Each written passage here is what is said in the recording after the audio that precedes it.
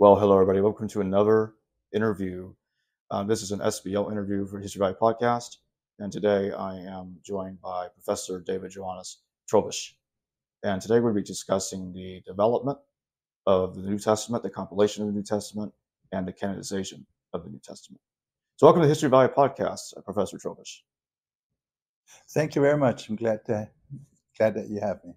You've just recently released a new book of yours. Can you tell the audience a little bit about that before we get to the questions? Yeah.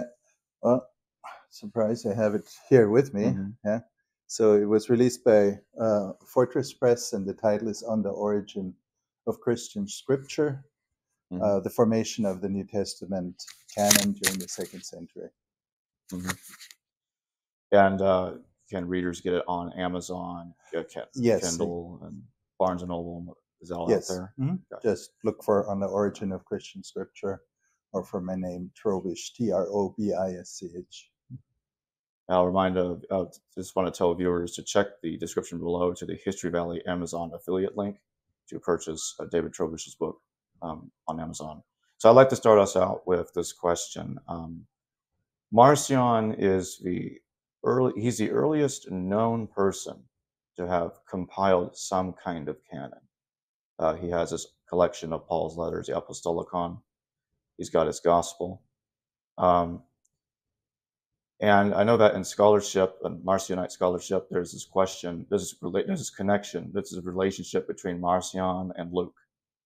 And some scholars say that Marcion and Luke may have copied a common source. Most claim that Marcion copied Luke, short abbreviated Luke. But you say different. You say Luke copied Marcion. Can you tell us a bit about that?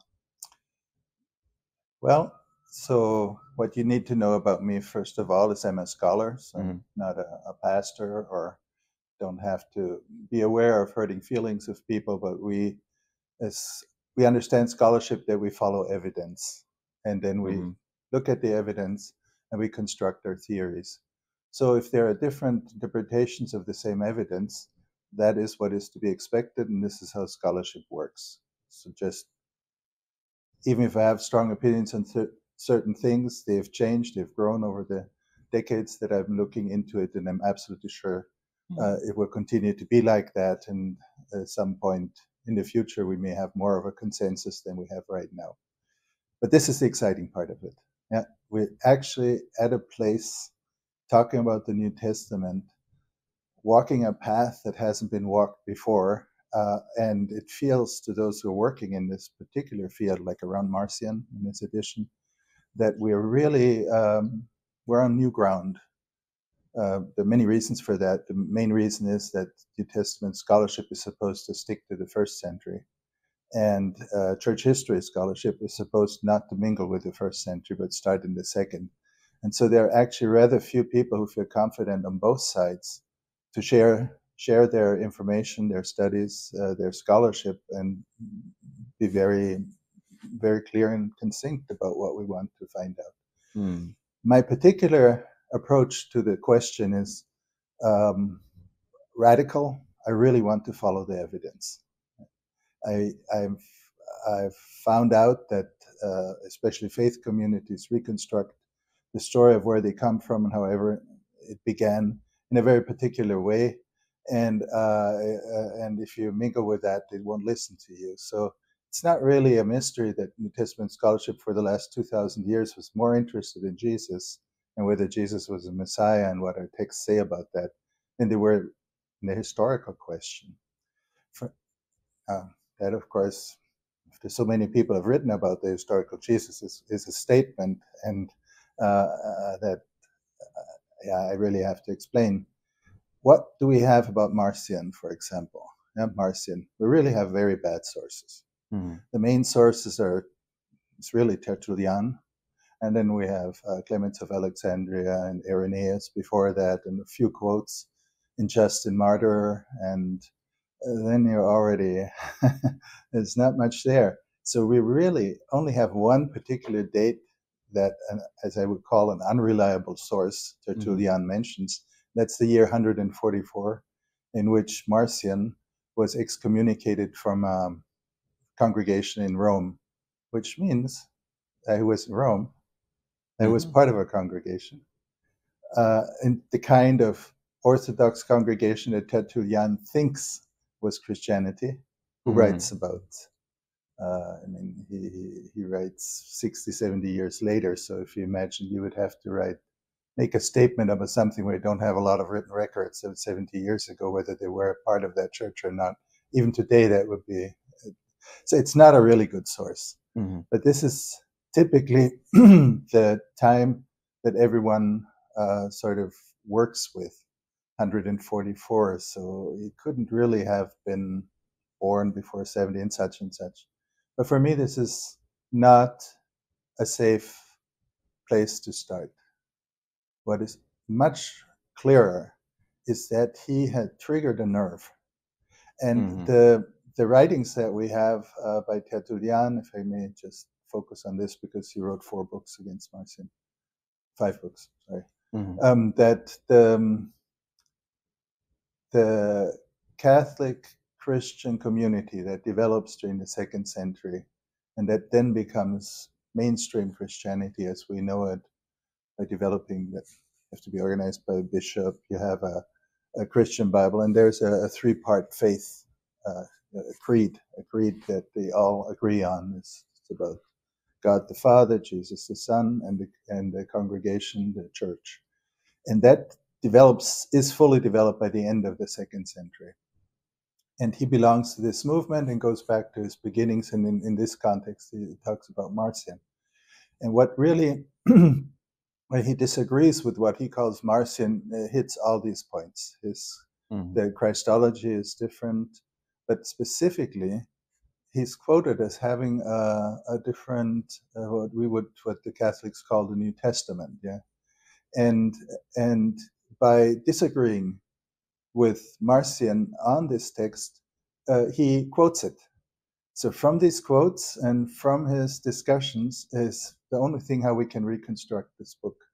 There are people out there who might even think Marcion may just be someone he made up to have an enemy, to tear down, which we know happens. And also, if you think about polemics between main church and the Mormons or the Jehovah's Witnesses, so you don't get information. In the 16th century, you don't get good information about Catholics if you just read the polemics about them. So we have this kind of difficult sources to handle.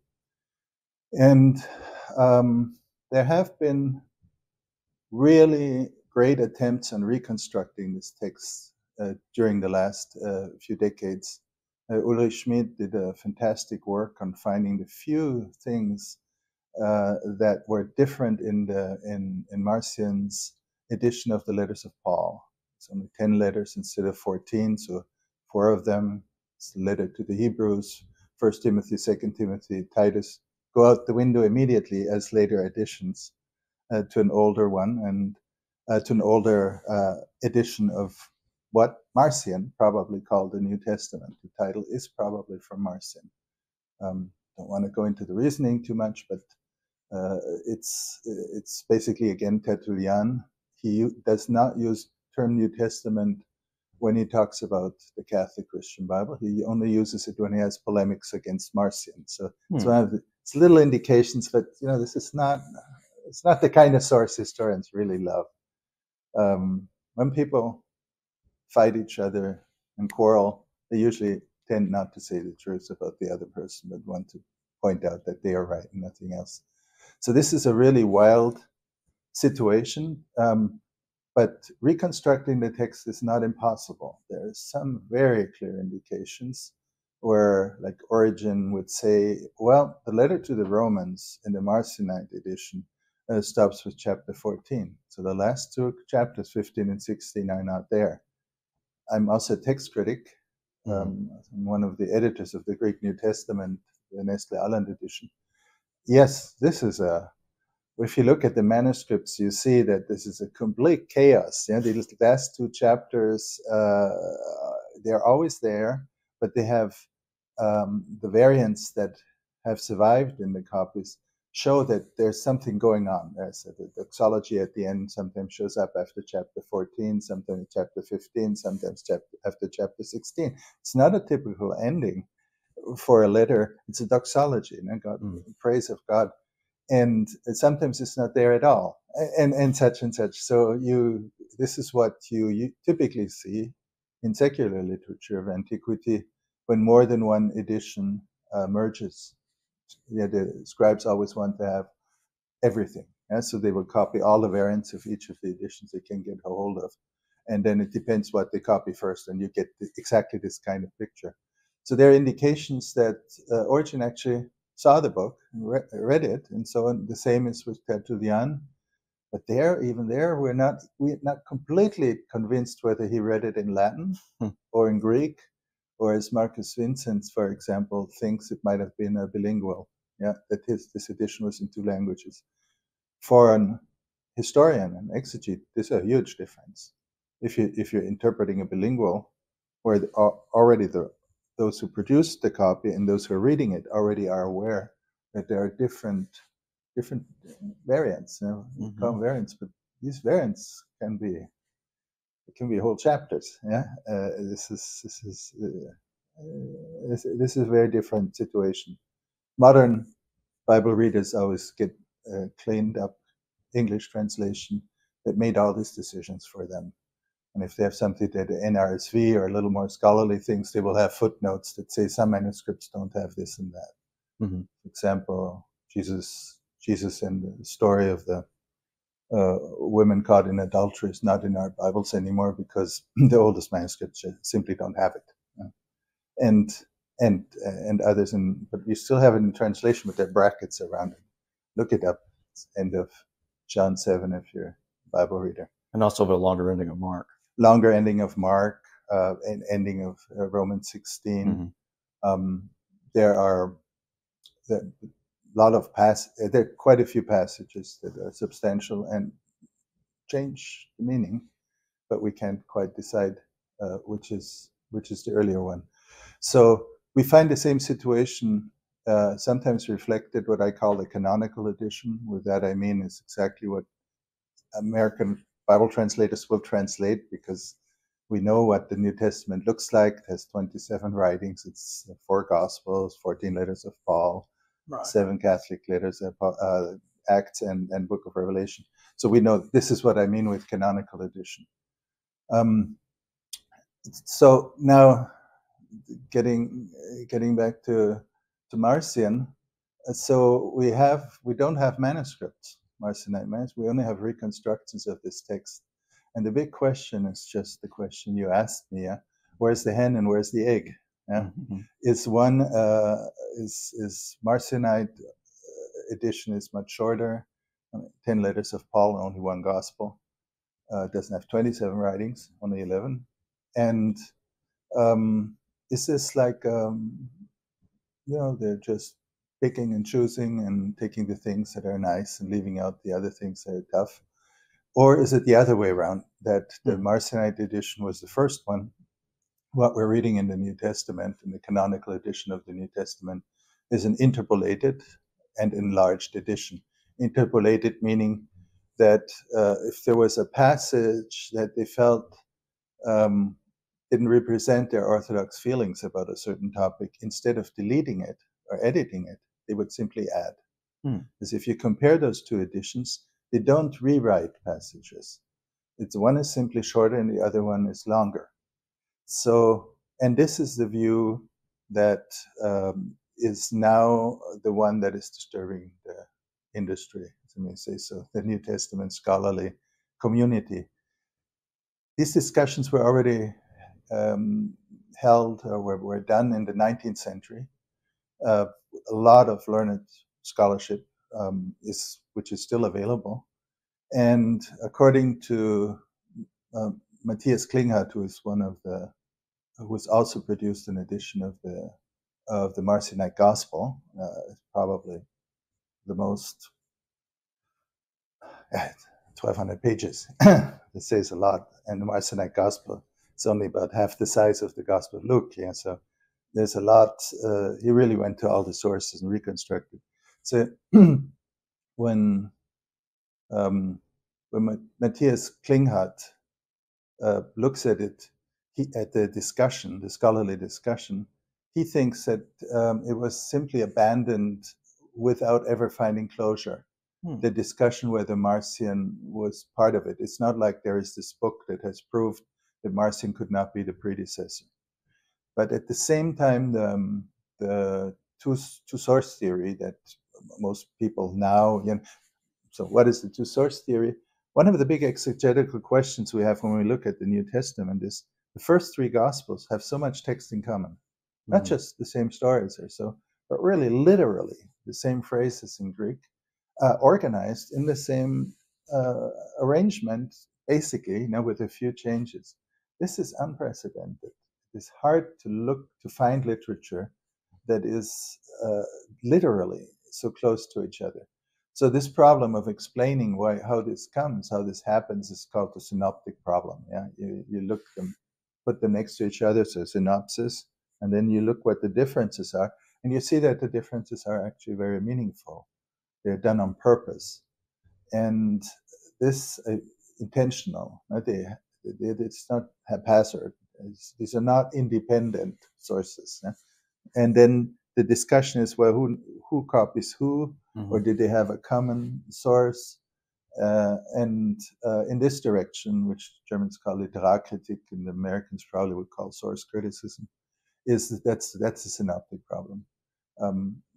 Much literature out there, and one answer is the two-source theory that thinks that Matthew and Luke had Mark as one source, and then in addition they had a second source, and that source is called Q, because it was German scholarship. They're known for not being very imaginative, and Q is short for Quelle, for source. If they'd been American Germans, you would have called it the source S, source. Yeah.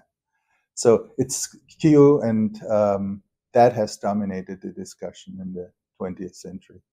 The shortcoming of this is that you have to add a lot of additional hypotheses to make Q work well.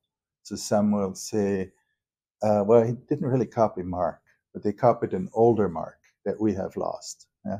It's not there anymore, and so on and so forth. And then it's not a two-source theory anymore. And from a theoretical point of view, theory of how to do science and how to do scholarship, the more hypotheses you add, the probability of your result being correct it's not half as much, but it's only a quarter as much, and is reduced to a level where, well, let me see, I taught it, of course, at the university. You need to know about it. But if you then do the exercise in class, give me one observation. Let's say we discover one more observation that doesn't fit the two-source theory. You're hard-pressed. It's such a wobbly thing where you can always add something, take something away, say, well, the text critical record is different or such. So if you cannot find an observation that can disrupt a theory and prove it wrong, then the theory in general is too general. Then it's almost useless. Yeah? And I'm not talking about New Testament scholarship. This is natural science. This is philosophy. This is any kind of search for knowledge that is based on dialogue and community of researchers will say, well, maybe we can find something better. And the weakest part of Q is that we don't have a manuscript. That this ever was a source, that it was written down, that it was like a book with, you can now find critical editions with chapters and verse numbers, is wishful thinking. I mean, it could be. Scholarship is never about truth. Yeah, it is only on what we can say through evidence and through discourse about what the most likely. It's always, these are probability assessments. What's the most likely solution? So if you have to assume something that you can't put your hands on, it's not. It will not survive very long. If you have another option where you actually have a record, you actually, it existed. You have so many witnesses. This book existed, and this is what the Marcionite edition is. we know that it existed, and we have so many quotes that when you look at Klinghardt's edition, for example, I mean, this, you can, almost every sentence you can put together, under certain methodological preconditions. I can give you the weakest point of Klinghardt, but the most reasonable one is, what with those passages they don't discuss the enemies of Marcion? Well, he says if they don't discuss it, they were literally the same. So if Tertullian just jumps from one chapter to 3 chapters further, the 2 chapters in between had nothing that raised his concern. And this is what Klinghardt does, and this is why you can read it.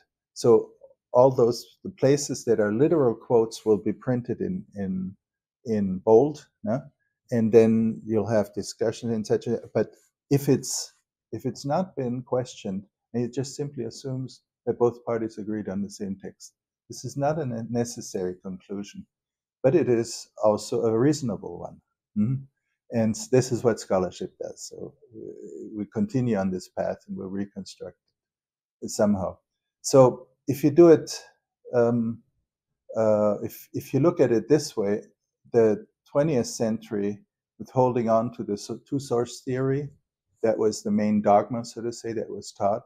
And then starting in the 90s, with Ulrich Schmid and others, more and more felt uncomfortable.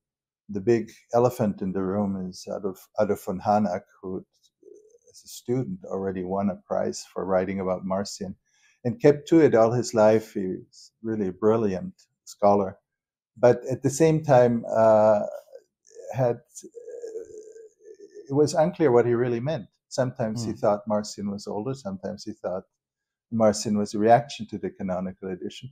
And so scholars were discouraged to have to take up a fight with the big elephant. And that has, my generation, we really don't, we have, no bone in the, we don't mind hurting the feelings of Harnack. This is all over. And so it started, they started to point out that there are some real logical flaws, and that has never been disproven.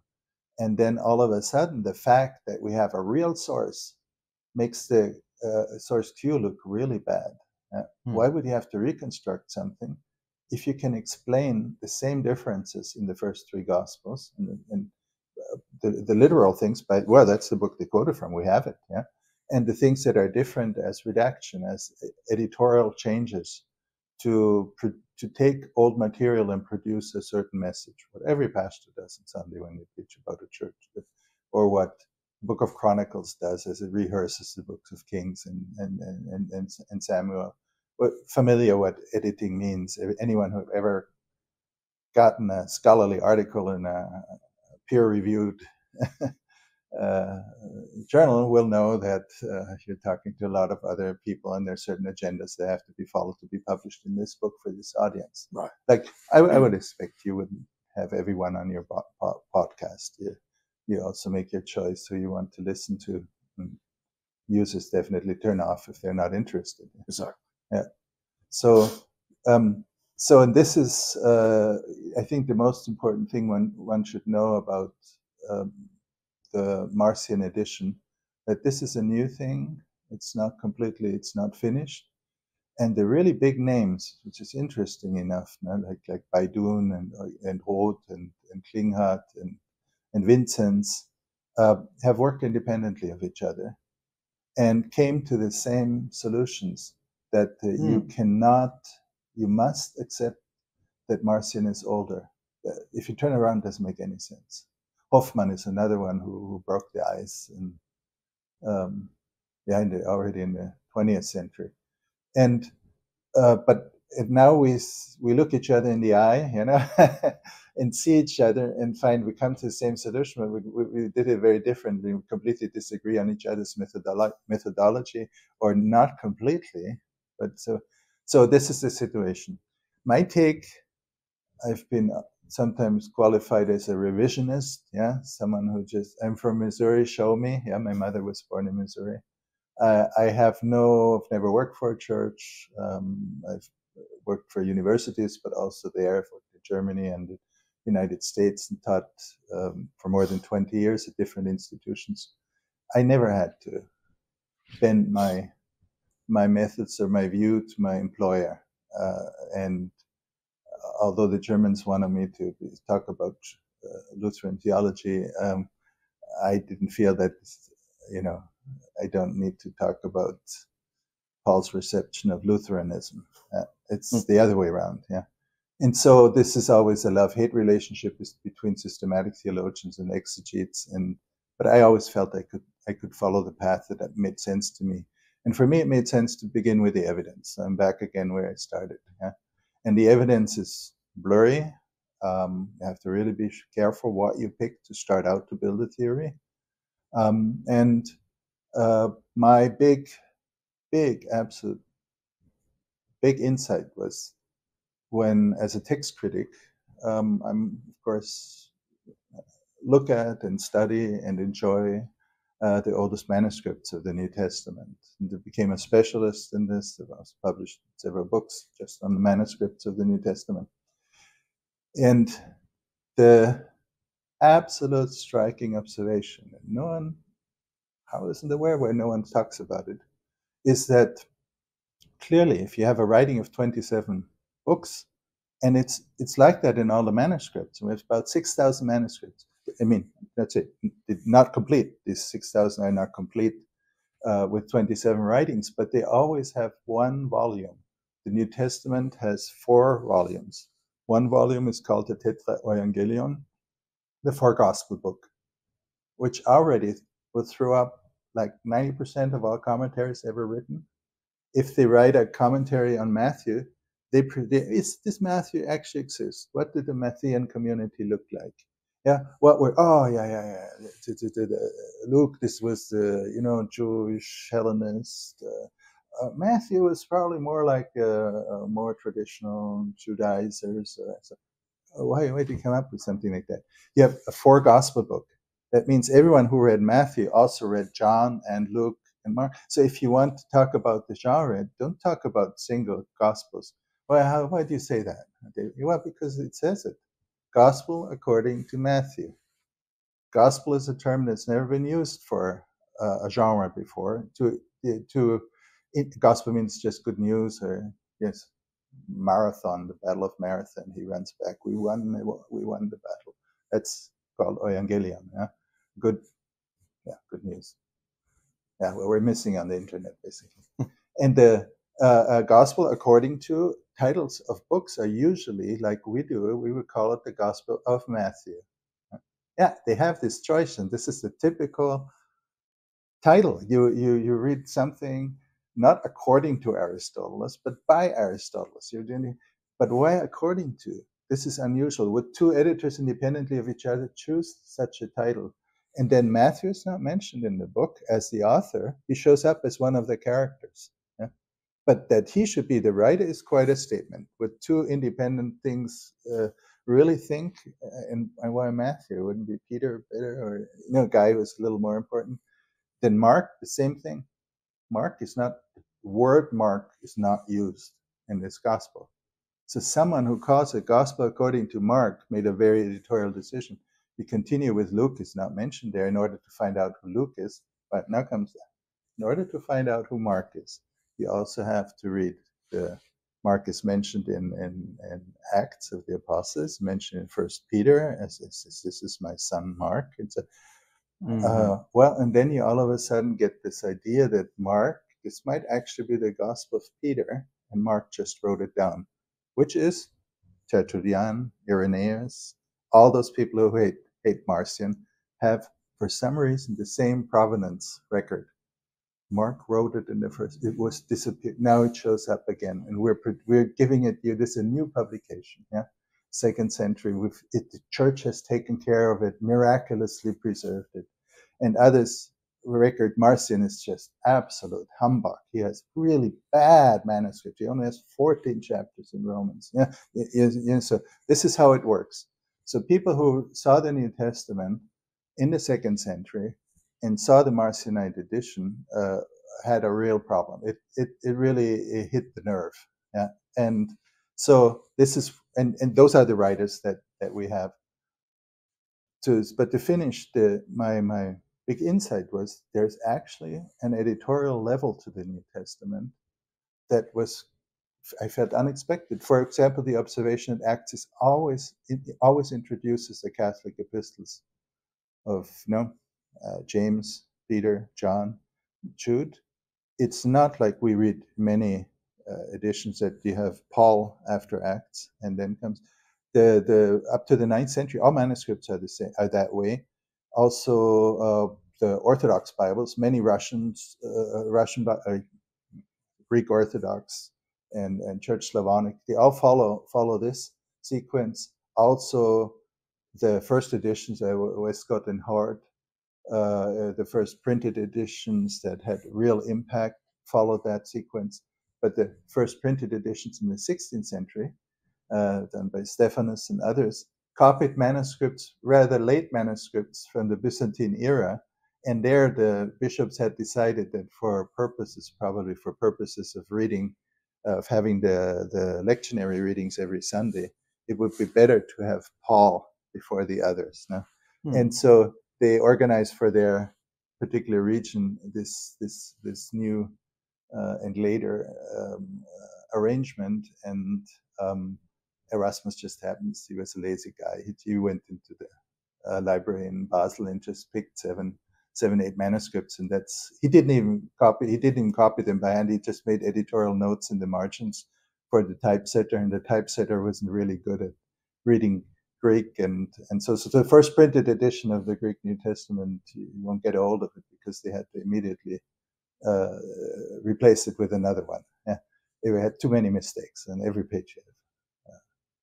10, 20 mistakes. It was useless. And so, but it is the arrangement that comes through this first printed edition of Erasmus into the King James translation, into the Martin Luther translation in German, and has defined ours. The next edition of the Greek New Testament probably correct that, because that's the history of critical editions, that they go back to the manuscripts, and the more manuscripts you find, the older they are, the better the text is. Those readings have to be put in there. And from those critical editions of the Greek text, all translations in the world are made. So going back, there's an editorial frame of the New Testament that cannot be denied, but has never been taken seriously. Someone must have done that. And that person did not live in the 1st century. And so that was my first book, came out in Oxford University Press, the first edition of the New Testament. And there was an editorial in the Frankfurter Allgemeine Zeitung, a leading daily paper, about this book when it came out, and it said, the Holy Spirit is now out of a job. Because if this is a real person, then much of the kind of inspirational myths around every word is inspired, it's dictated by God, or so, goes out of the window. Because it's very likely, like you and me or any other one, that when we experience religion and participate in communities, that we have our own agenda that is informed by what's good and what's bad in our own our own community. Yeah, and if I also gave courses at very liberal churches where it's almost, if you weren't transgendered, you couldn't really be a member of them. Yeah, it's very extreme. And then you have feminists, and you have others who are just as extreme in their conservative view. As a New Testament scholar, it's all right because I'm about the New Testament. I didn't write it; it's not my fault what's in there. But when you look at the New Testament, you realize the way we read it, the Canonical Edition, that there are social issues that we don't agree with anymore. One of them is the treatment of women. Women should not have leadership in congregations. Another is clearly a homophobic tendency that we think we've gotten over that. I'm talking about Europe now, not so much about North America. They're still in the process, but last 20 years is very clear that it's not an issue even for churchgoers anymore. So that George W. Bush could do his campaigning for his second term by talking to evangelical congregations about homosexuality, it's not imaginable anymore. It's not a topic. Young people are not interested in it. What I'm trying to say is we have our own agendas. As we travel between cultures, we find out that not everyone belongs to the same, has the same feelings about what's right and wrong. And historically, this is also true for the first century and for the second century. And there are other cultural markers come in that are never taken seriously in New Testament scholarship. The most obvious one, it's so obvious that we don't see it anymore, that this is written in Greek. Jesus didn't, when he spoke to the peasants, his words on he didn't speak Greek. Yeah, very clearly, we've already shifted to a completely different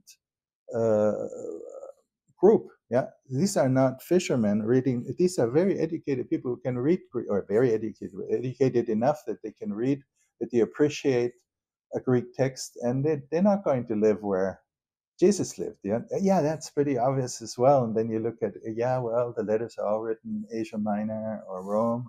This is where this book comes from. The center of Christianity in the beginning of the second century or so was neither Asia Minor nor Rome. It was Egypt.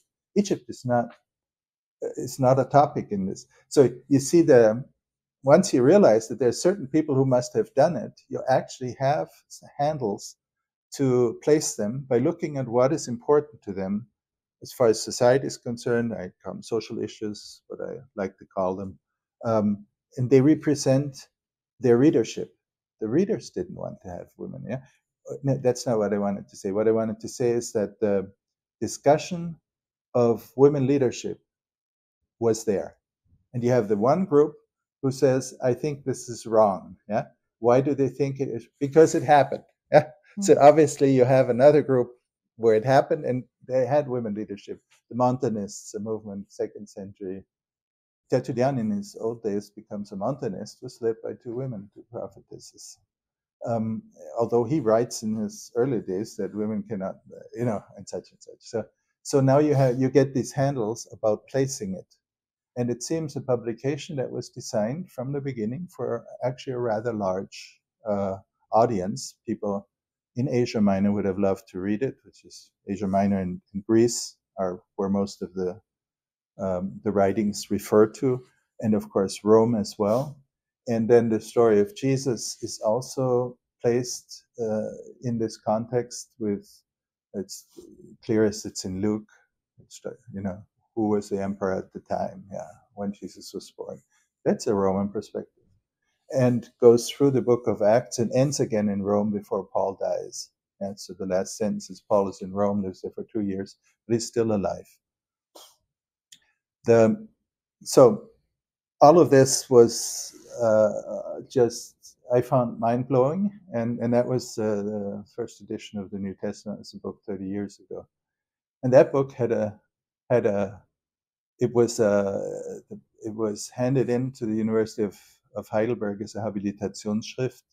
In the German system, you have to produce 2 dissertations basically, and they should be about different topics on the same discipline. So the dissertation was about Paul, and my Habilitation was the first edition of the New Testament. So moving away 100 years, from the other topic, and so looking at it. And the third part was delving into how could you still reconstruct when this happened and who was involved, and why are they lying, say bluntly, because they really don't know. I mean, First John is never mentioned. Well, you can get away with it. You thought about it and you made a mistake or so. But if Second Timothy was added, no. These letters look like they are original letters. End of Galatians, look at how end of Galatians I write with really large letters. This indicates that's the publisher that I'm looking for. Who could have published that? Must have had access, either had access to the original, because this handwritten thing is only in one copy. It's in the one copy that was in the mail. You don't keep copies of handwritten. This was an authentication, like a signature. Or end of Thessalonians, I finish all my letters with my own hand, and this is how I write hutos grapho. So here, look, this works best if it only works. Or let me say, the publisher signals that he has an authentic letter. These passages um, are there to authenticate. And then you continue to look at it and you see, oh, this is actually a common theme. All of these are genuine books. Most churchgoers will think, when you say Matthew's Gospel is not written by Matthew, why? So, well, look up any introduction to the New Testament. You'll find out that the consensus is that, with the exception of maybe 6 letters of Paul, none of the writings were written by the people that are associated with. Really? And say, oh, they also don't know if they're not written by that, but there's no indication that it could be, and they can give you their arguments, why this is so. And if you read Moby Dick or You Call Me Ishmael, he's lying to you in the first sentence. It tells you already that he's not going to give you his real name, and you still enjoy reading it because it's literature. So lying is not the right term. It's a literary device. You create authority by using big names, but you also know it's not genuine. Harry Potter is like that. You already know you live in a world that is different, but still you wouldn't forgive them if they had inconsistencies as they relate to each other. If the age isn't the right one, it's right in one chapter, it's wrong in the other. You can't do that. So it's called editing. The editors pick that up. So this editorial frame indicates, and this is now the second book that I wrote about it, because I thought, if you point out that there's this editorial frame, and it has been very acceptable, the term canonical edition is now used by many. It didn't exist before, and dictionary articles or so who just assume now everyone knows that the New Testament was broken up in 4 volumes and is a part of the final editorial frame. Now, no one knew that 30 years ago. But the consequences have never really been drawn. So the third part of my my habilitation that I handed in was following those lines, and I had my working title was The New Testament as Forgery. And the colleagues had already been teaching there for 10 years as an assistant professor. Told me they're not even going to, no matter what's in that book, with a title like that, we'll never pass you through this second dissertation. You don't get a grade for the habilitation, but they have to say, yeah, you could be a professor among us. And I say, you can't. So I was advised not to hand it in, and I didn't. And so the last 30 years, I had the chance of watching other scholarship and seeing what emerges, and found out that now we know a lot more. And I'm so happy I didn't hand it in at the time. And that's this other book, trying to find out more who did it and why. And in this context, of course, the observation that there was a Marcionite edition is absolutely essential, because it gives you one of those markers. Those who put the canonical edition of the New Testament together hated Marcion. So if you find anti-Marcionite tendencies in it, it shouldn't be a surprise. I'll give you an example. The Book of Acts, which is clearly not the Marcionite edition, if you look at it from that perspective, was added by those who put the canonical edition together. They added to Marcion's Gospel 3 more, and they interpolated as they enlarged the Gospel of Marcion by about 30% of text. So, and then the Book of Acts has absolutely no precedence. It's never quoted before Irenaeus, who writes around 180. So even if you're conservative, you can say maybe 150. You have no records of it, so no one can prove. The discussions that you see among your colleagues, was it in the 90s, was it in the 70s? It's so ridiculous. If you go at it as a text critic from the manuscripts to defect, you have nothing, not even a quote or so before that. So if you look at it the way I do, that this is actually put in at the time that the final edition, the canonical edition, was put together, it all falls into place, because the Book of Acts actually, by linking it to the 4 gospel book, through Luke, and the same author says we belong together. So these two volumes might be separate, Pax Apostolus, which is Acts, it's Catholic letters, but it is connected. Then you look at the contents. One of the issues the critics have with Marcion is that he believes in Paul. So he believes in Christ, but not in Jesus. I think that's a blunt way of saying it. But Christ is accessible to the readers, to everyone forever, where Jesus was just accessible to the eyewitnesses. So by being, it's not even clear that Marcion wanted to say that, but it's clear that he was understood that way. So they want to make sure that that doesn't work. You cannot have Marcion playing out against the other 12 disciples, yeah, and especially not the leadership, you know. So the first letter in the Marcionite edition was the letter of Paul to the Galatians, which describes in the second chapter the big discussion between Peter and Paul. And Paul gets up and just in front of the whole congregation tells him that he's not a good Christian. Yeah. So look for details. It's about circumcision and dietary rules and these kind of things. But this is, wow, that's not what we want to hear. Yeah. The Canonical Edition tries to put Peter and Paul together to fix this conflict. This is one way of looking at it. And if you accept that, just really accepted by almost everyone, yeah, it's you realize that the first part of Acts is about Jerusalem. And it's exactly James, Peter, and John, and the brothers of Jesus who are leading the congregation. It is followed by Catholic epistles, who have the letters of James, Peter, and John, and Judas, the brother of Jesus. Until the half of it, the second half is completely dominated by Paul. And right in the middle, in chapter 15, they both shake hands. To meet in Jerusalem and it's all a misunderstanding. We're really all in the same program. And we write this letter, and it couldn't be a more anti-Marcionite position could not be formulated if you tried as hard as you could. Yeah, the point of this story may not mean anything to us at all, because we are not involved in these discussions. We're involved in feminist discussions. We're involved in upcoming elections in the US. We're involved with all kinds of other issues that we are, Israel and the war in Israel at the moment, that are very pressing to us. And if we'd have to edit the Bible today, we might want to get our point of view in there if we had a chance somehow. It's not just that we could, we actually do. If you look at your Bibles, it depends if it's Tyndale or if it's a Bible Society, whoever printed it, the ones will be very reluctant to give you, they would just want to provide you text by other editions like New Testament for man, the New Testament for women, the New Testament for such and such.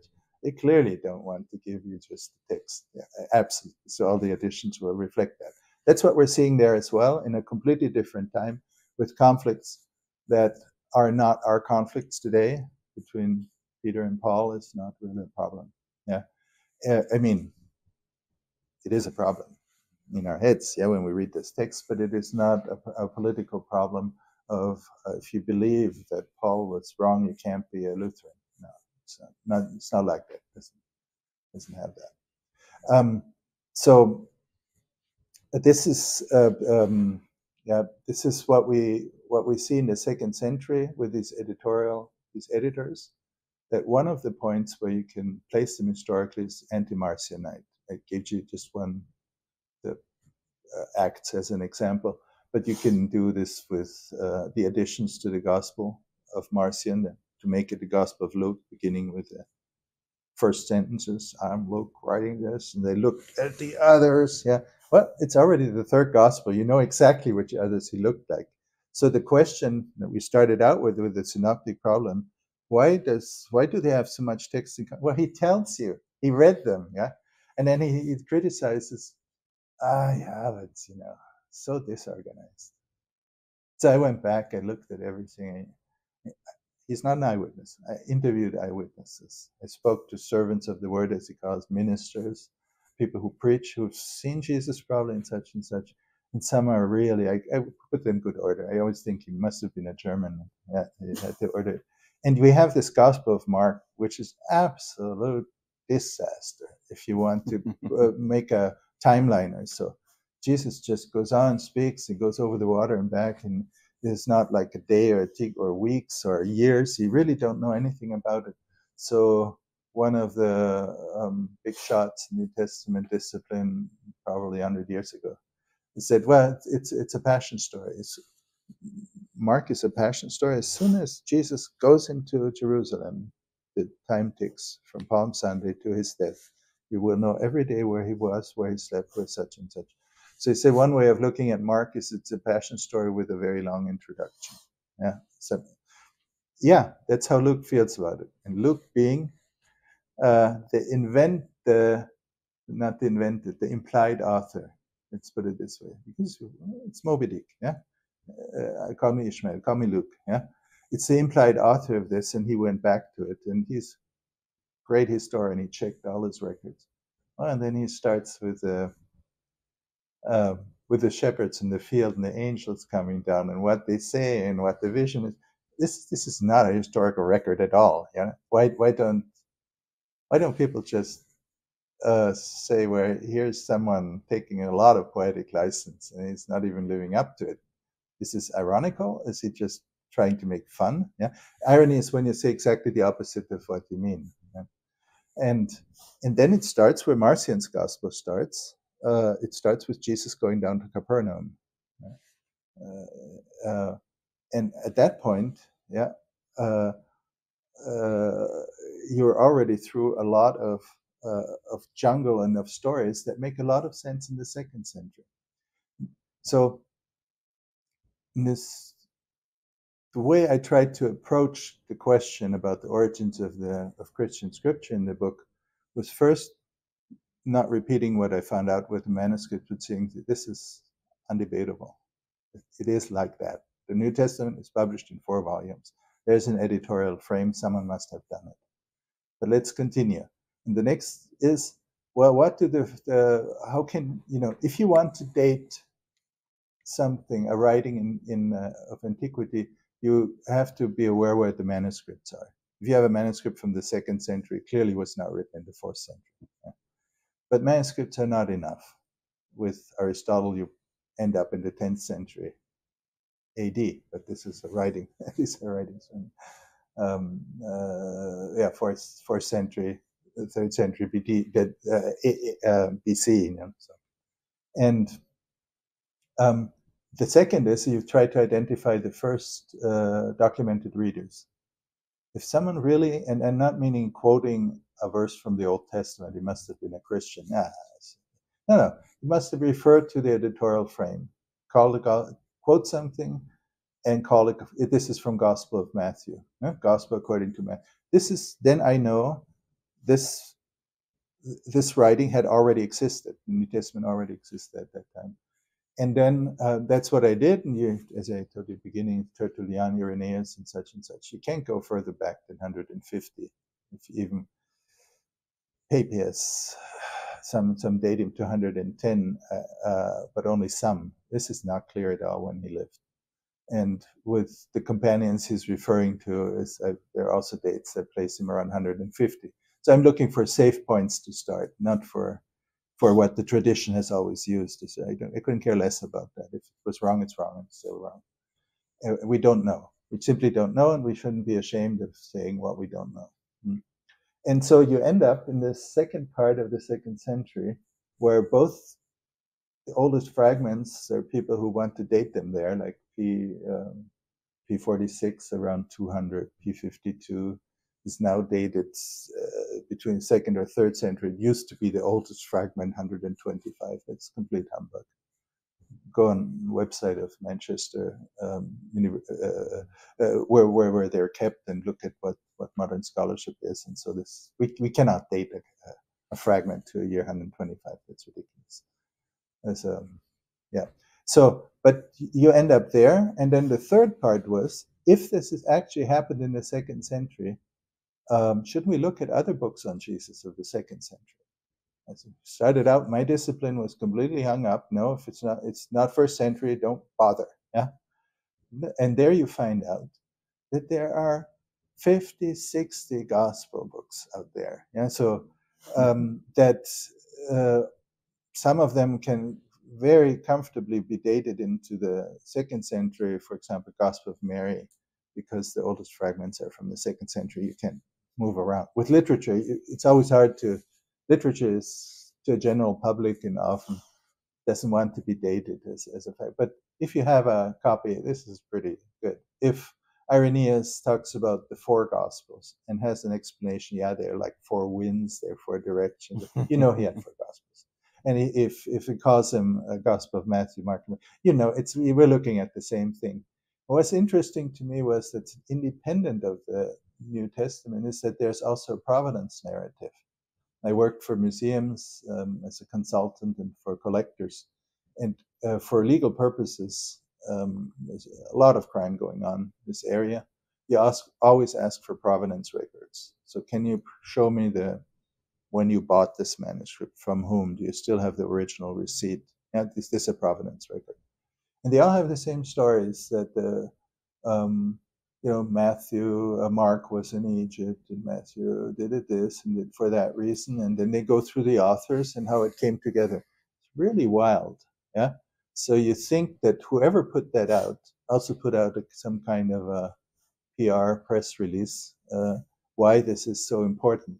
And it helps you understand the mindset of the editors and how they thought what would be convincing for their readership. And so you get a beautiful, valuable a record for 2nd-century Christianity. But you also get a comparison with other books, and you find out there are so many Gospel of Valentinian, Gospel of Thomas, yeah, they belong to that period, and none of them, the historians say this are useless for historical purposes. Yeah, they're just some of them are just making up what they need. So they're solving problems of the 2nd century by using voices of the 1st century. Yeah? This is basically their one of their methods. And then at the end, you wonder, well, why of all these should just the 4 Gospel book be the one that has reliable information? And you can go to Josephus and check it, but with the others you can't. You must say that the genre does not allow this conclusion. The genre, when Bush, let's say, Trump met Putin, yeah.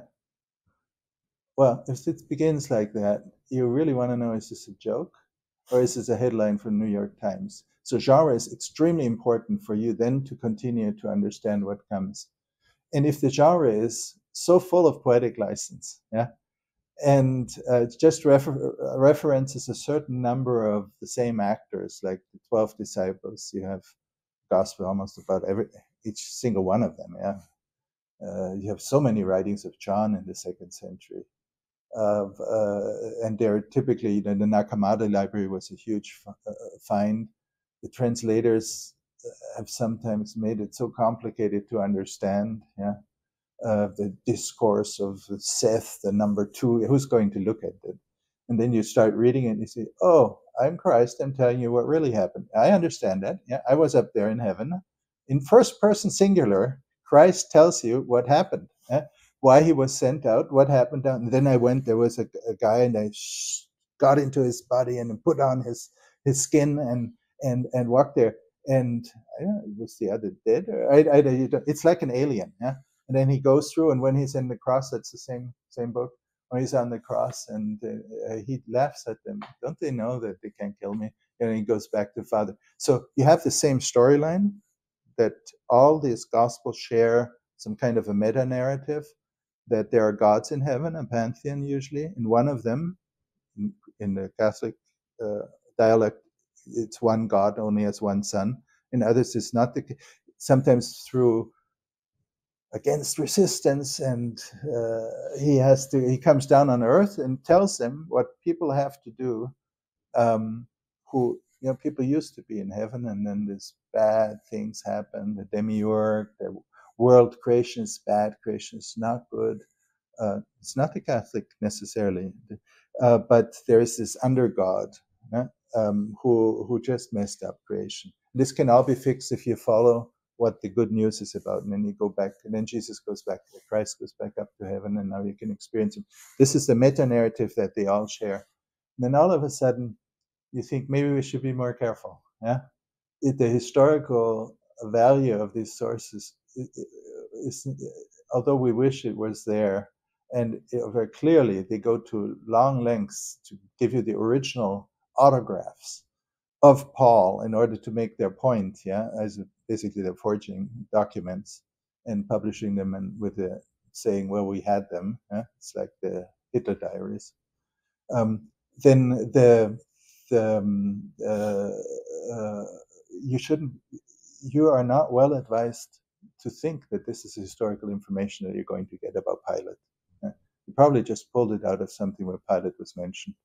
And they'd say, but Josephus already, no, Josephus proves in this nothing. All it proves is that those who are supposed to read this also knew Josephus. That's all it proves.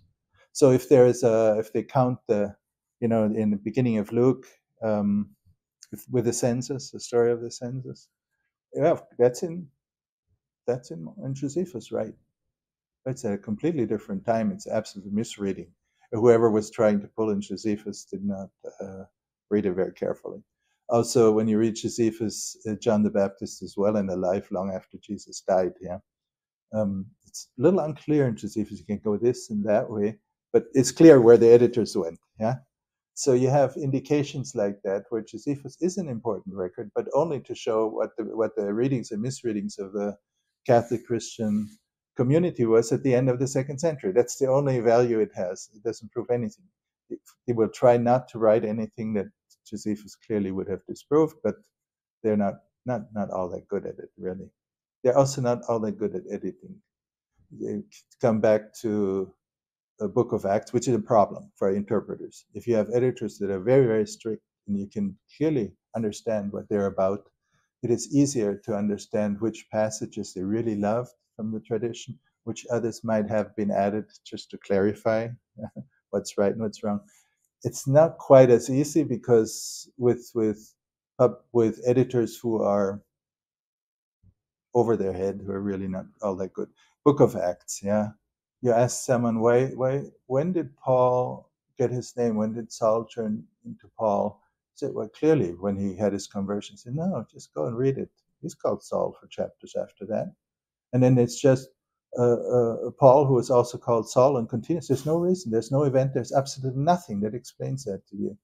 If you tried to get that through the editors of Fortress Press, they would say, David, all right, just make up your mind. Wouldn't it be better? So, or the vision of Paul. Sometimes everyone hears the voice, sometimes no one hears the voice, sometimes they see it, they don't. You tell it 3 times in the same book. Please just clean up your act, do that. And they're more than, I did that just with students reading the English Bible once for a class exercise up to next week. Everyone has to find one of these things.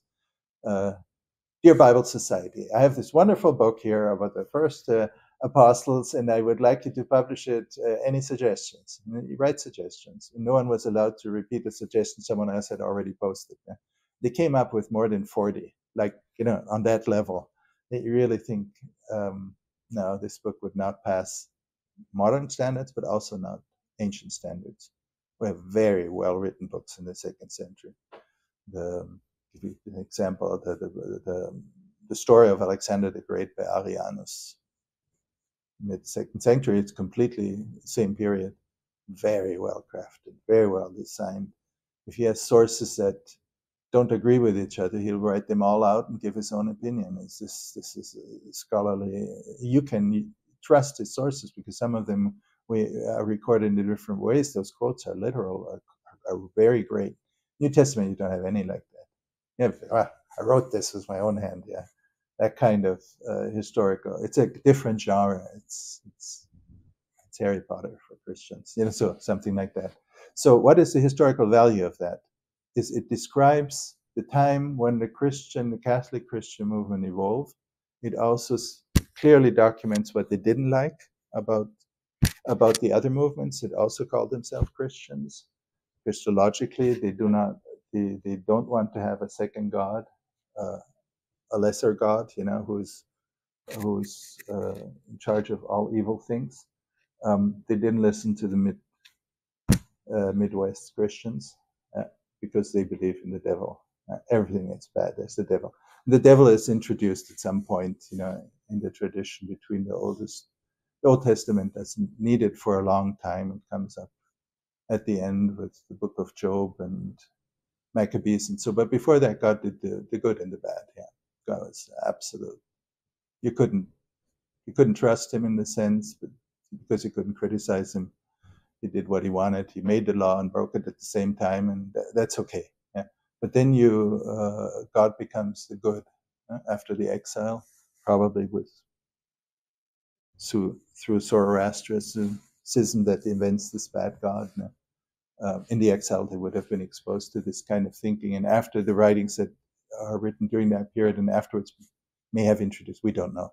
At the time of the New Testament, the Greek people reading it, or the audience, I already explained, they believe that there's a devil, and leave you with that.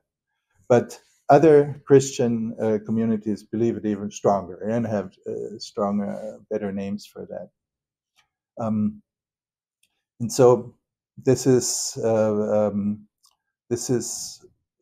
the outcome of the thing. We can say more than I could 30 years ago about who was probably involved. It is very clear that the discussion around the Marcionite edition is a very essential one, because you can establish what they added, what they changed, and that, of course, always the editorial perspective gives you an insight into the soul of those people.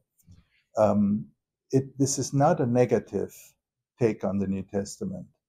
It can easily be constructed like that.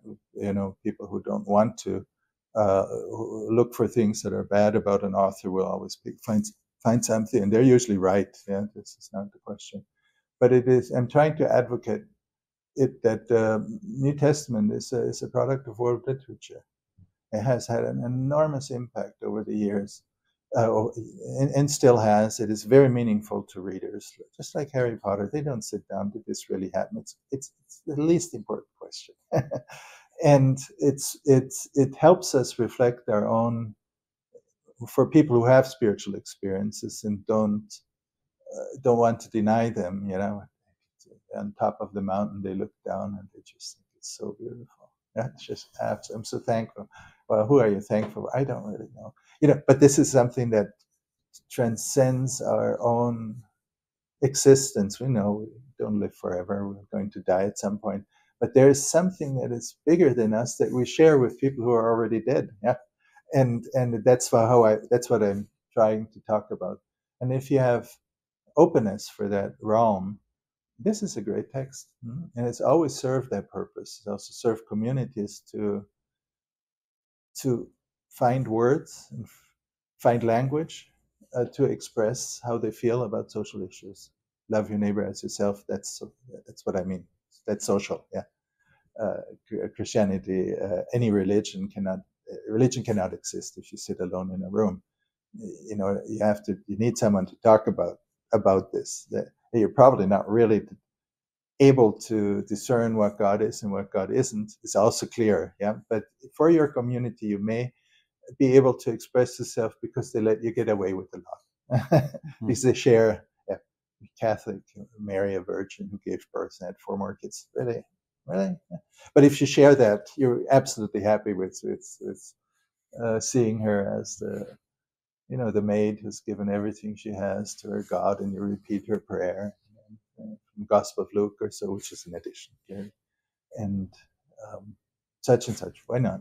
So that's the end of what I'm trying to say. I don't want to destroy the New Testament. I just want people, agnostics, faithful, scholars, critical literary scholars, to appreciate it. This is what it is. Don't make it a book about history. It's ridiculous as saying the world was created in 7 days, when you just have a myth, when you just have this beautiful story about why God had to rest on why don't we work on Sundays? Well, God had so much work for 6 days, and the seventh day he rested, and he rests in Hebrew is Shabbat. So that's why how the Sabbath came. Why do we have so many languages? Well, they built this huge tower and it made God angry and such that. This is where the languages come from. Where does the wine come? It can go on and on and on. And so the New Testament is a story about where does Christ come from. And the first lines of the New Testament, the Gospel of Matthew, is Biblos, Genesios, Jesu, Christu. Biblos, book. Oh yeah, I'm having a book. Yeah, right. Genesios.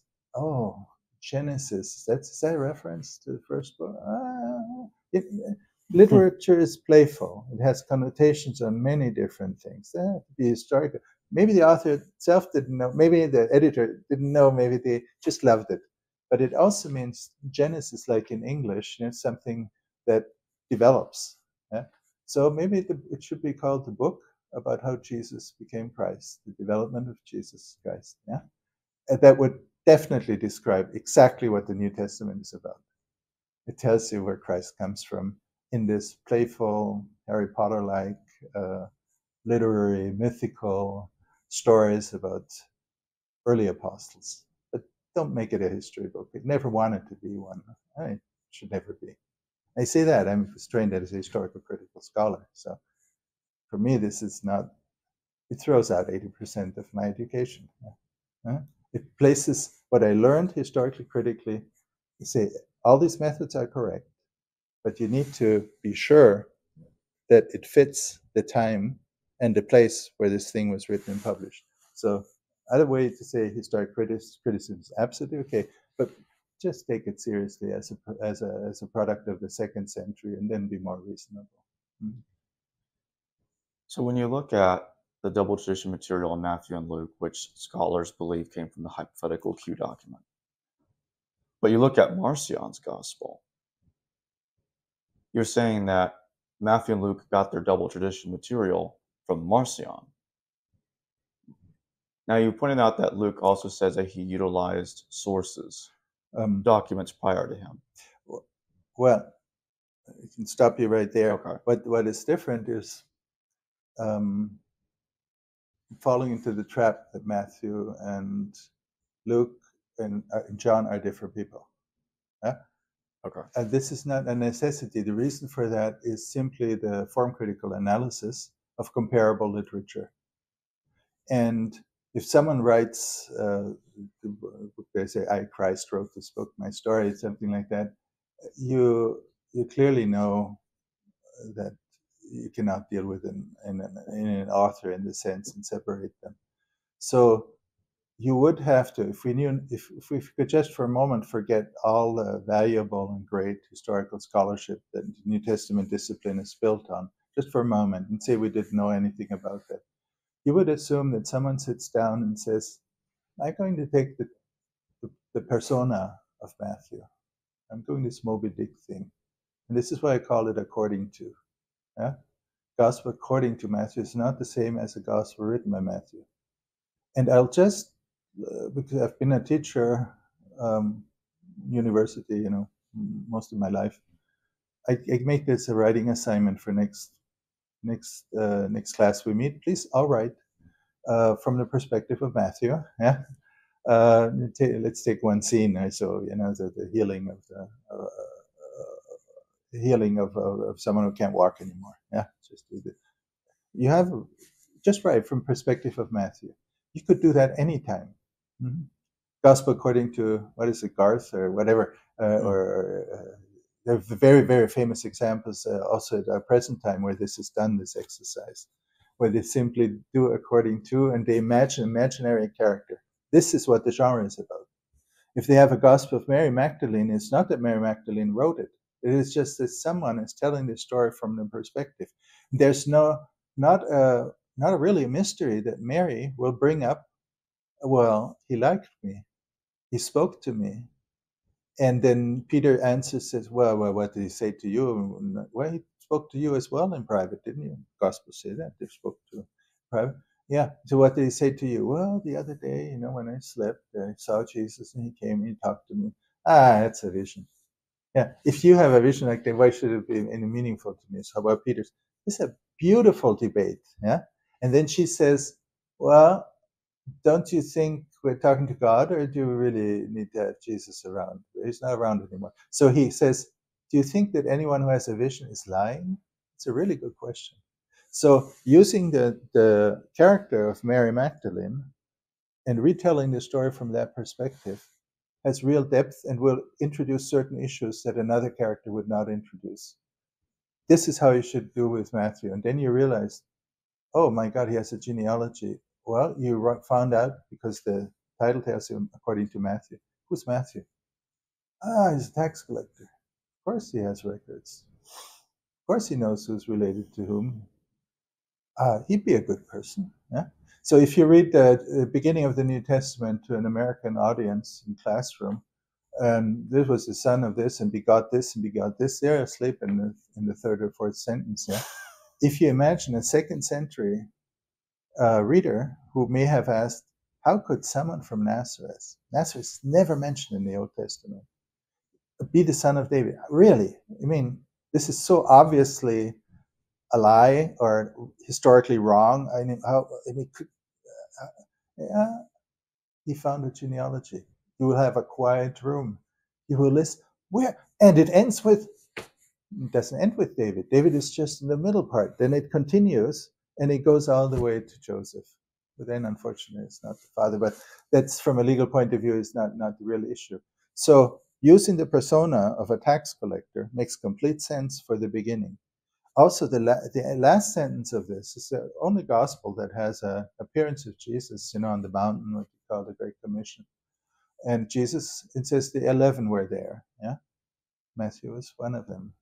And Jesus says, now please go out into the world, tell everyone what I taught. And, well, that's what this book is about. It's written in the language of the world in Greek, and it is about Jesus' teaching. Yeah, you have it's a Gospel of Matthew from a literary critical point of view. It's a beautiful. It's, if you allow yourself to read it the way it should be. Yeah.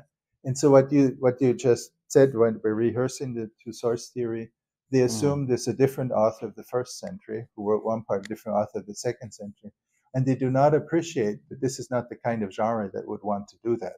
This is a genre like Mary Magdalene's position, who wants to make a statement that is valuable for the readership that they're working for in the second century. You cannot break them up into different, the ones are Jews, the others are Hellenists, or so, no, because it's all in the same book. Both of them are reading this book. Mm-hmm.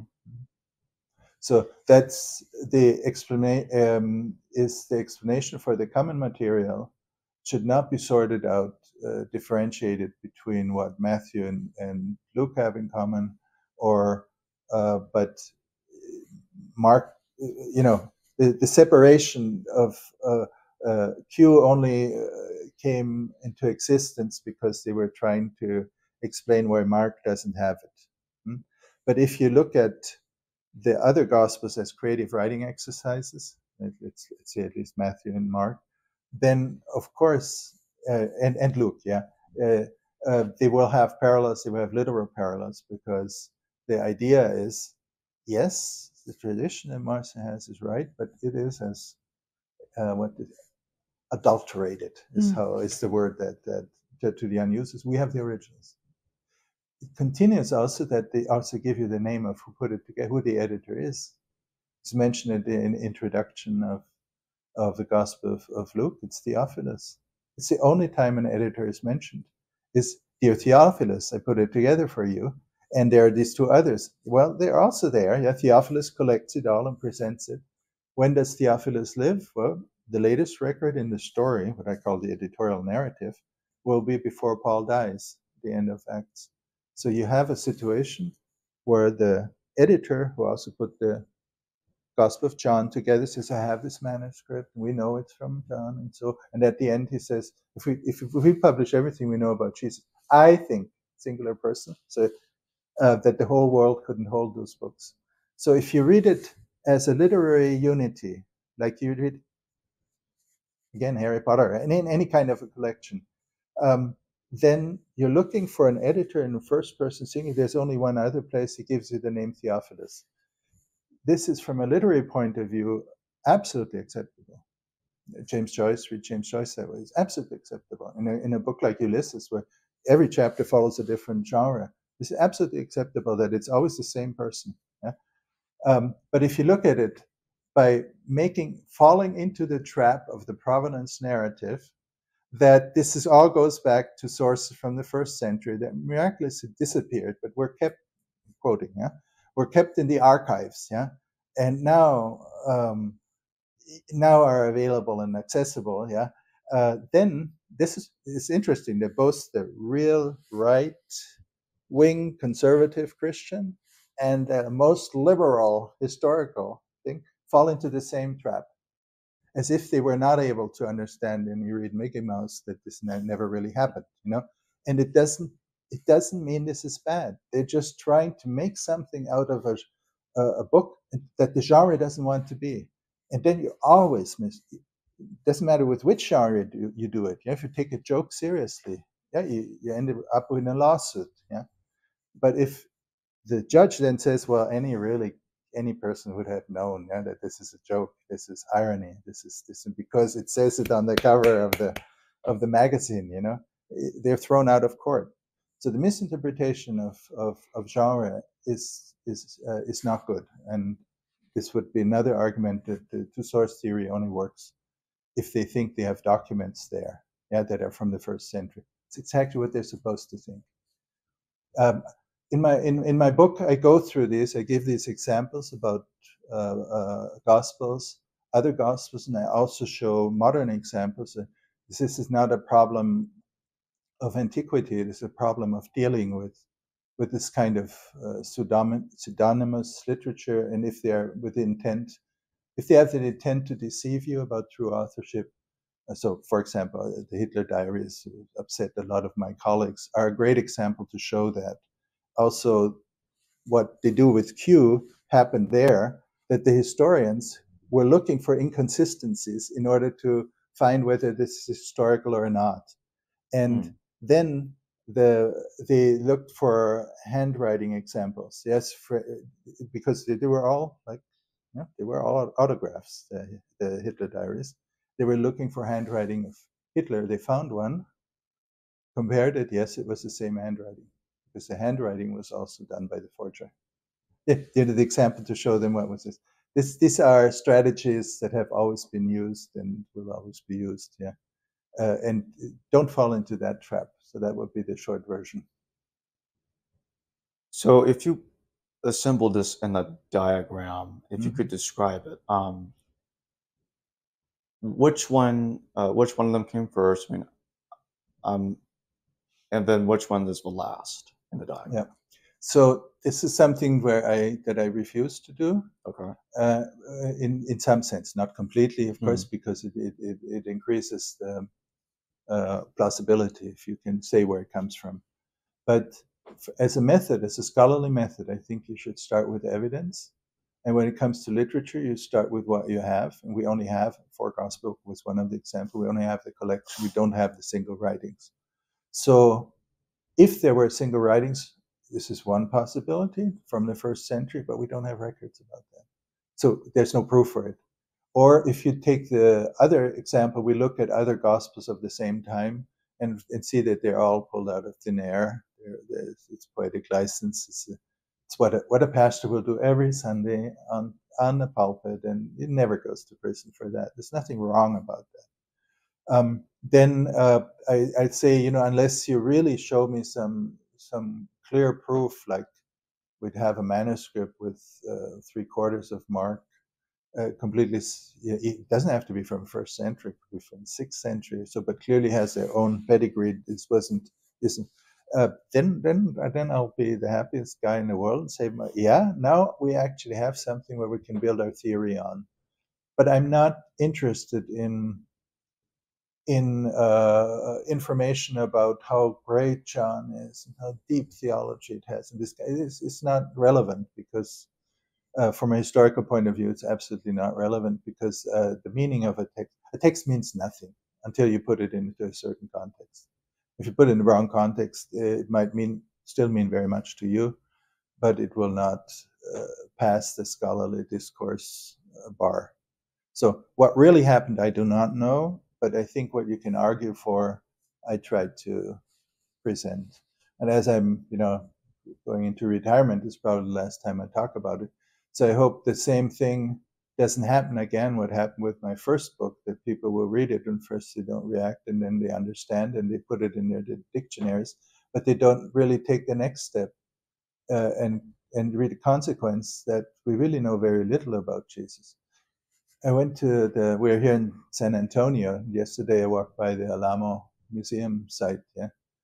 I think you can learn more about the historical Jesus by visiting the site here about Alamo than you do by reading the New Testament. You go there, you see old walls, they're broken down. Yeah. So this is where they were fighting. You only hear people who will put it in a context that these are heroes, yeah, who fought to the last bullet, and you have quotes of what they said, cross this line or whatever, I can't even read, that are almost of canonical importance, yeah. Last sentences the different guys said before they died. And we have the blinds, the deaf smith, so who didn't hear the commands, and he's the only one who survived there because he didn't know he was not. These are stories and such, but these walls over there, just driving down San Antonio, you see half torn down buildings, some old, some new, everywhere. They mean absolutely nothing without the story. And if I look at it, I say, well, what is celebrated here? People who've committed suicide, yeah. They knew it was completely. I have no feeling for that kind of heroism. I don't think this is right. If you are like me, yeah, and this is established, of course, European history of world wars, neighbors killing each other for hundreds of years and then trying to stop doing it. American, those who run that museum would not be able to run their gift shop if they didn't have this story of patriotism and nationalism, and if it didn't feed into the emotional side. And from there on, the emotional side will also read the Bible and they will think they're the chosen country and the chosen people. Other places of the world, they don't think that way. Yeah, it's a very American way. So you can learn more to go back again about historical Jesus if you take serious what they're doing over there at the Alamo site, because this is exactly what was happening in the 2nd century. They were taking old, so names, storylines, such and such. If they were written down or not, it's not the essential question. But they were there. These other gospels, they don't introduce the 12 apostles. They don't always start. They don't never tell where Jesus was, or rarely. They assume that you know that. Huh? And here you have, it's the only example so far that we know, is the Marcionite edition that actually tries to pull together a Jesus story from birth to death. And this is what they took to add the other three. Yeah, they took this framework, and the other three are either different takes. So Matthew and Mark. Let's pretend I'm Mark. Let's pretend I'm I listened Mark. I listened to Peter. This is what he said. Or let's pretend I'm John. I'm the last one still alive. But they've got so much wrong. So instead of retelling everything, he simply picks up certain stories. Look, what do you have? This was a whore that washed Jesus' feet? No. I was there. John, was there. This was Mary, the sister of Martha, the sister of Lazarus. She's a good girl. Yeah? And then whole chapter. He brought back a young man to life. Luke, 2 sentences. This was Lazarus. I gives a whole chapter. Jesus was gone, and they called him. It didn't come immediately. He had bad thoughts about it. And when the guy came out, he was stinking. I was there. I smelled it. This is the report of the beloved disciple who sat next to Jesus. This is what we want to communicate. But it is packaged by the editor who discovered this. Now we put the story together by Theophilus. Yeah. And I also added footnotes. So you should print which is long-standing insight. This had nothing to do with me. Mine is just if you apply this theory to this text, those passages that are seen in John as an aside, where the narrator stops telling the story, but looks at the audience and tells them, "Teacher, this is no, Rabbi, this is translated teacher. Come over to my house." Yeah, so we should have a footnote. When we would print it with footnotes. We would not interrupt the thing. And so you have these prayers, these things in Gospel of John and in the Book of Revelation that start out with John telling something, then all of a sudden someone picks up and makes a sermon out of it. Yeah, these are the additions, and they were marked, and Theophilus doesn't hide his name, doesn't hide himself in the Gospel of John. It's a very different genre from Matthew. So in this book, the last part, I thought maybe I would like more people to follow through with this. So I'm just went through all 27 writings and just briefly sketched out synoptic problem, how this completely is different now. And at the end, the big thing that will really hurt, if this is correct, is not historical Jesus, that we can't really say much about him. Everyone in the field knows that anyway. Yeah, you don't have to do it as complicated as I do. But the real difficult thing is, why in the world do we think that Paul ever existed?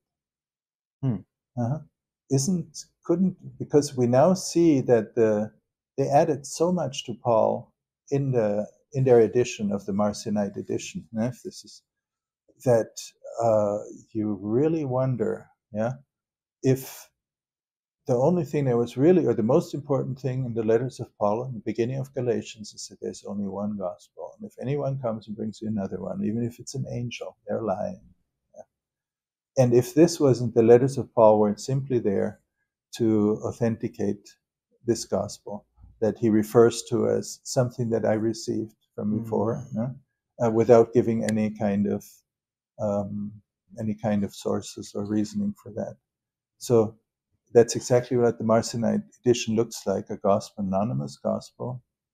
Jesus is not even clear of his relationship to Son of God. He disappears at the end. There's no ascension. Yeah, all of that needs to be fixed in the Canonical Edition.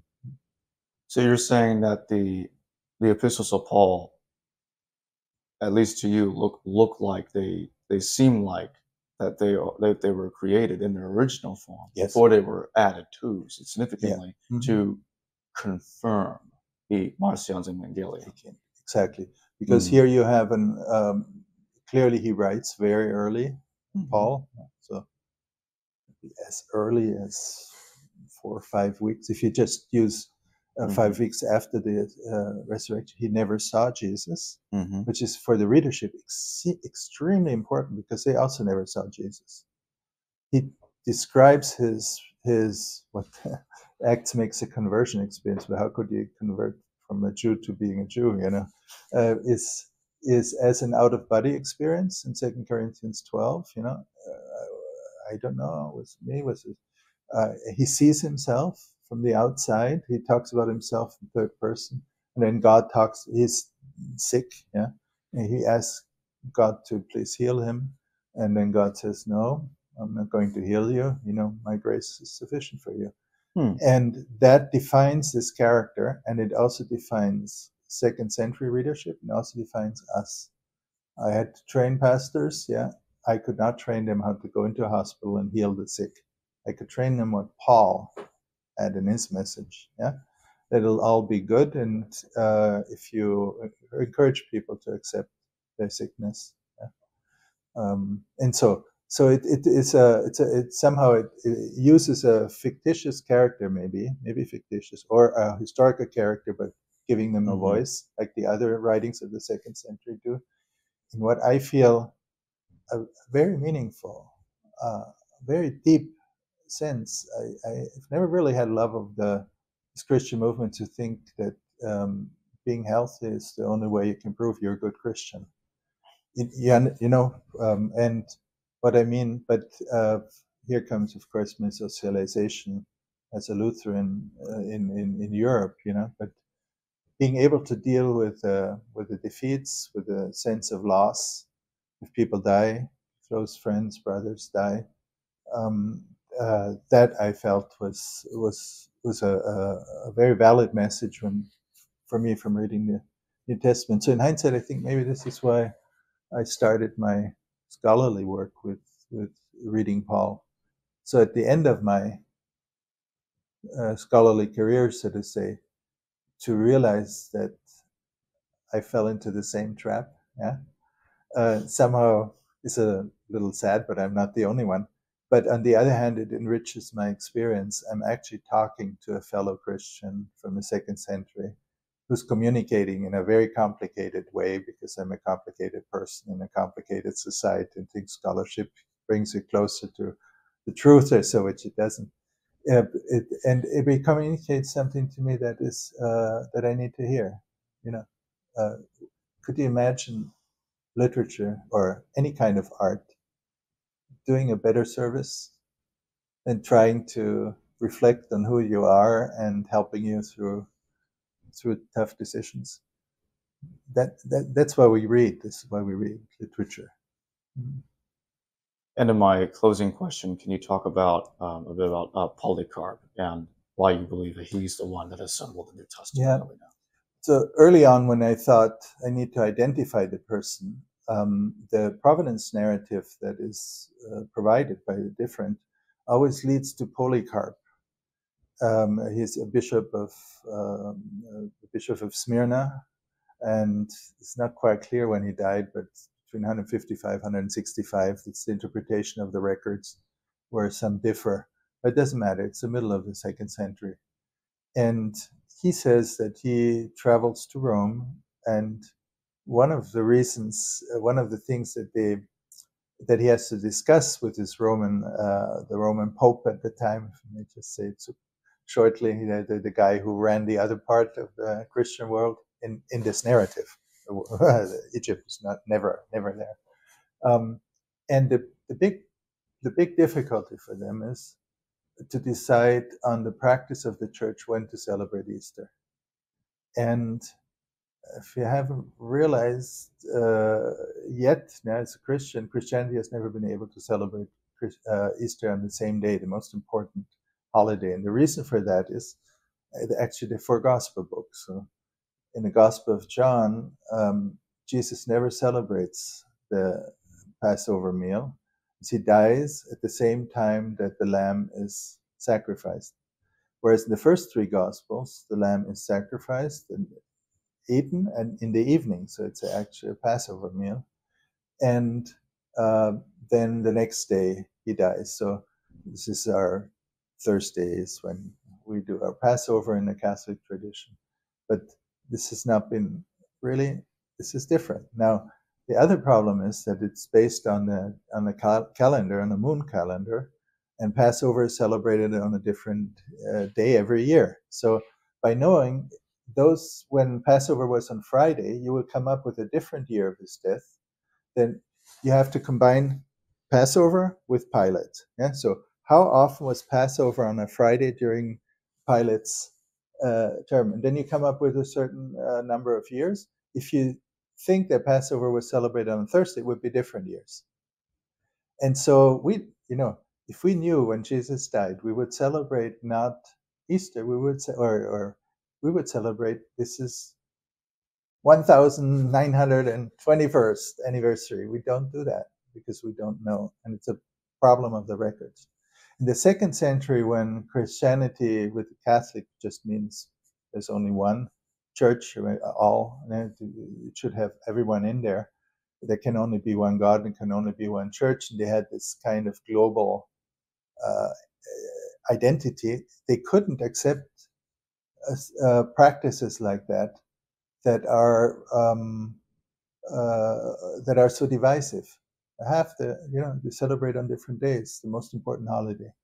So the Romans thought about excommunicating the Asian Minor Christianity. We're not part of this. You're not Catholics, and the the Minor Asian community returned the favor. And so the two leaders meet. That's a historical thing, and it's always part of this provenance article and provenance narrative. And if and when they meet, They discuss it, and then they decide it's not important. Just let everyone do the same thing. Something church has never again done. Yeah, it is very unusual. Typically, you just Constantine. One of the first things he did was say that's not true, and he set a calendar. Yeah, but that's much later. And so if you want to date literature to a certain period of time, and I have the editorial interest. The editorial interest clearly says we have 4 Gospels. They disagree on when Jesus died, but the position is it doesn't matter.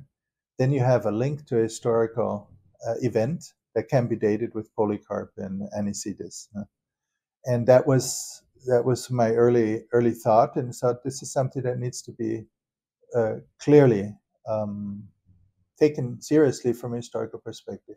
But then again, and then it continues like that. Polycarp knows Onesimus, who is mentioned in Philemon, the letter to Philemon. Onesimus is a bishop, becomes a bishop in Ephesus, and all of that is clearly, if Polycarp had said that these letters of Paul that clearly were published from an autograph are not an autograph, and he'd never seen them, it would have no chance to be published. Yeah? So his signing off on this is another important historical observation that needs to be considered. But I now understood that could also be someone like Irenaeus, who lives a few decades later. Just knowing the story is enough for him to appear. And it might very well be that he wanted me to think that it was Polycarp. These are murky waters, and we'll go to heaven independent of the decision how this is going to be resolved. But as scholars, our job is to do our best and to introduce new insights, new data, and answer old questions. Well, thank you for joining me today, David Trobisch. Thank you very much.